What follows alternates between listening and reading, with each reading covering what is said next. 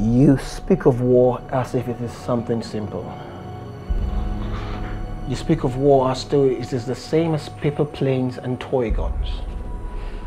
You speak of war as if it is something you start in the morning, have victory by noon, and then call back the troops by night, and then you can go get your third leg soaked by your red leaf whore.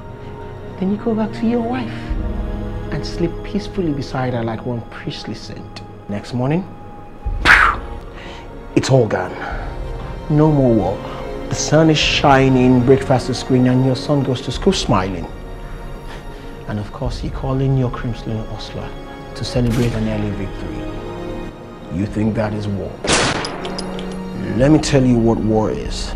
It is your boy running amok, seeing his bullet fiddles with his father's call.